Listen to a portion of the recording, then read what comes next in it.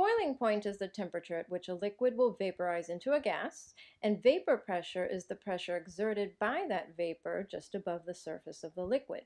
What is the relationship between boiling point and vapor pressure? When water is heated and reaches its boiling point, which is 100 degrees Celsius, it starts to vaporize, and the water vapor just above the surface of the liquid water reaches a vapor pressure of 1 atm, which is equal to that of the atmosphere.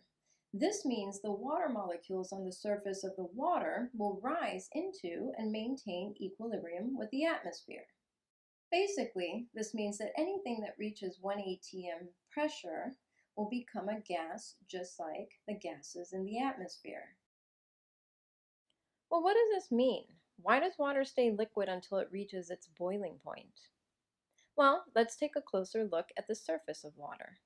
The atmosphere applies pressure or force onto the surface of water, and the surface water applies an opposing force onto the atmosphere, but not an equal force. The atmosphere applies a greater force onto the surface of water, compressing it down and keeping it in liquid state.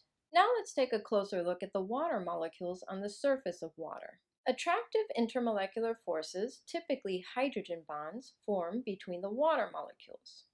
As the temperature of water rises, the vapor pressure of the water molecules on the surface also rise. When the temperature of water hits its boiling point, which is 100 degrees Celsius, the heat that is still being applied to the water goes into breaking the intermolecular forces between the water molecules, instead of heating the water up beyond 100 degrees Celsius.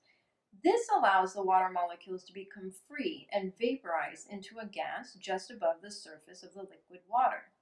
This water vapor now has a vapor pressure equal to that of the atmosphere, 1 atm, which means they can rise into the atmosphere and coexist as a gas with atmospheric gases. And this happens surface layer by surface layer as long as heat is continuously being applied until all the water evaporates.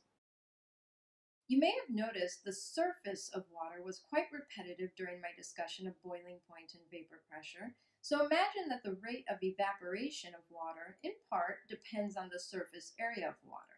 The greater the surface area exposed to the atmosphere, the more water molecules there are at the surface to vaporize into gas, so the greater the rate of evaporation. Rate of vaporization of water also depends on whether or not there are other substances mixed in the water and how much of these substances are mixed in. But I talk about these factors in my colligative properties, vapor pressure depression, and boiling point elevation video in my chemistry playlist. Do check it out. Simple as that.